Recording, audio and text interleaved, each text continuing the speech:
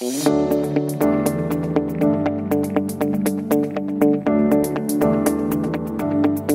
nu befinner vi oss på Wiking Reklam i Gislaved. Wiking har varit en lång och trogen kund för Canon. Företaget vill alltid ligga i topp när det gäller teknik och utveckling. Jag heter Jens Philipsson. Vi har ju drivit det här företaget nu i 14 år tillsammans med min kollega Sven-Olof Wahlberg. Som i grund och botten börjar med skrintryckeri, men sen har vi gått över mer och mer på digitaltryck och efterbearbetning och sådana grejer. Varje dag är väl en utmaning, för det är ju en bransch som är korta puckar, och vi har väl försökt tackla den med att försöka kunna klara så mycket som möjligt i huset då.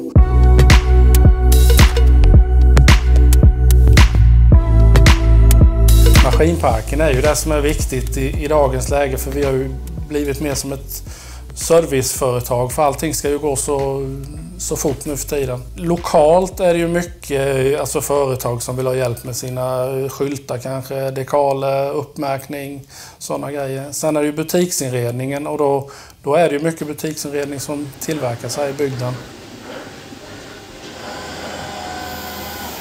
Om man nu tänker sig lite hur den här maskinen har hjälpt oss att effektivisera, så är det kanske 20-30% som du kan komma undan med, att du slipper all den här maskningen på bordet, och det kan programvara att du kan göra det så mycket enklare. På denna nya maskinen så har vi registreringspinnar så att du får ett ilägg som du alltid kan lita på. Programvaran gör att du kan spegla materialet och bara vända, och då får du med 100% precision att det stämmer på baksidan också.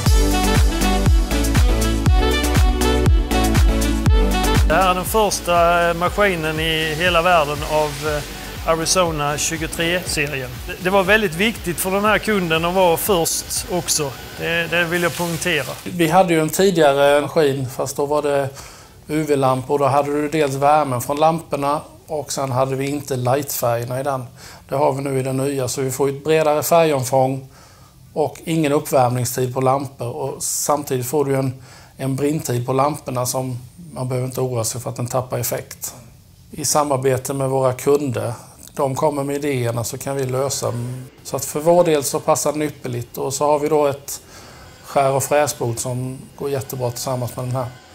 Man är ju väldigt flexibel med en sån här maskin, så att utan den så hade vi liksom inte varit med i racet. Kvaliteten är ju mycket, det är ju liksom signumet att man levererar bra grejer.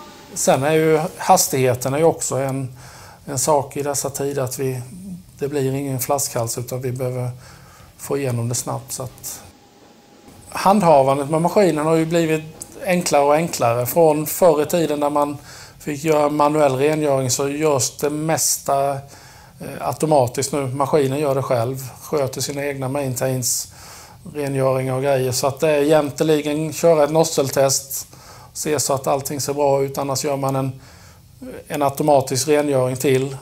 Färgerna säger den till när det ska bytas, och det klickar man bara ur en påse och stoppar i en ny. Så att handhavandet är väldigt enkelt med maskinen. Varför vi valde Canon?